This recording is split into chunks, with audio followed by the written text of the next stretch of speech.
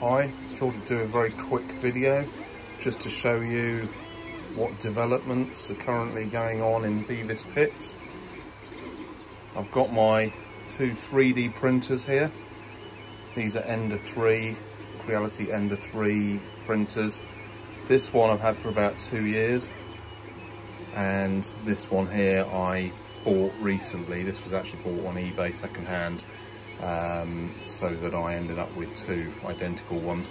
This is the standard Ender 3. There is actually an Ender 3 Pro, which has a few other sort of modifications, like a sort of thicker Y-axis beam and a couple of other changes that they've done. But I bought this one secondhand because I wanted to get one that's really similar to the one I already had.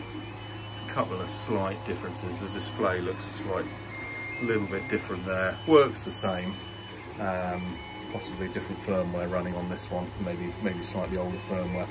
Now you'll notice here that this one here has a stepper motor up here, and this one doesn't.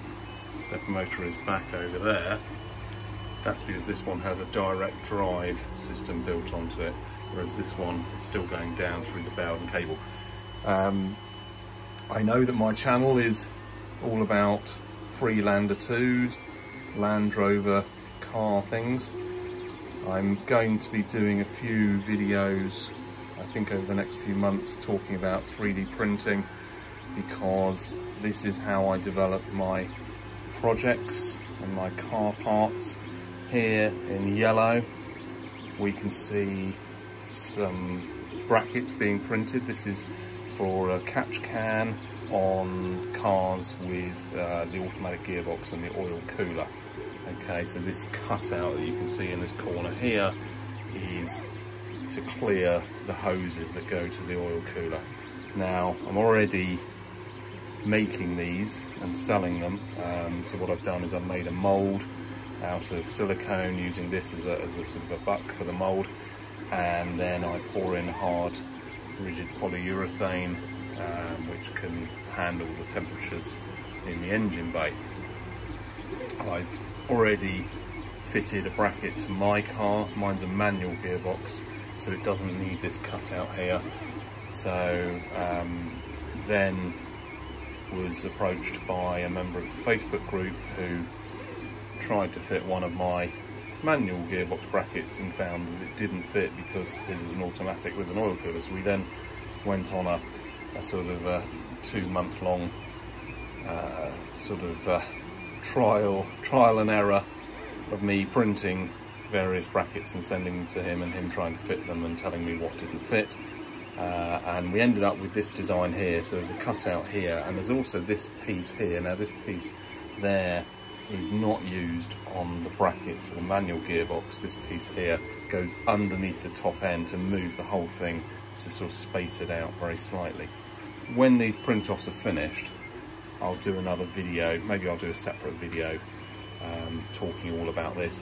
This printer over here is currently printing in blue PLA or PLA Plus, and that is my latest lift spacer design. So I've been making and selling polyurethane lift spacers for a couple of years now. The spacers that I have been selling have been 20mm thick, which gives a lift of around 25 to 30mm. It seems to vary from car to car.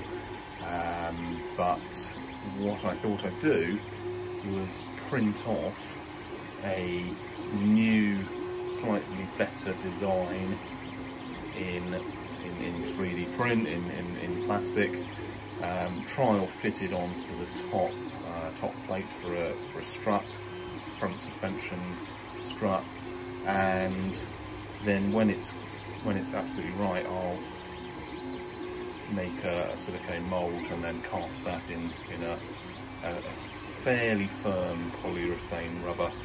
It's actually slightly flexible. So what I'll do is do another video on the development of the latest design of lift spacer. The advantage of printing it on the 3D printer means that I can actually make them thicker for a higher lift, and it can also have a domed top surface I'm going to actually do it in two parts, so that the concave side is underneath for the top of the strut, and then a convex side on top. My spacers that I've been selling for the last couple of years have a flat top because it's a single mould, and the polyurethane is poured into the mould and obviously settles out with a flat surface on top. Now that works okay on a 20mm lift because there's a bit of flex in the spacers. If I'm going to go higher than that, then it needs to really shape itself to or be shaped to the curvature of the bodywork that it's bolting into. So I'll do a separate video talking about those.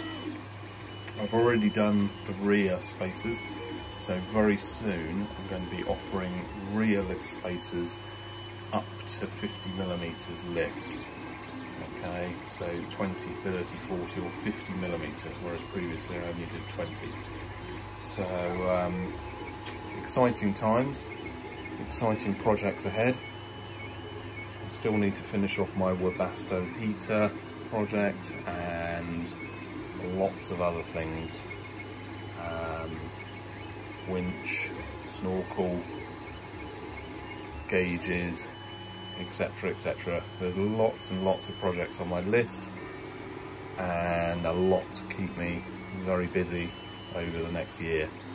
So so this autumn should see some exciting videos being uploaded, and I hope that you enjoy watching them. Okay, thank you very much for watching this little one, and we'll see you in the next video. Thank you very much. Bye.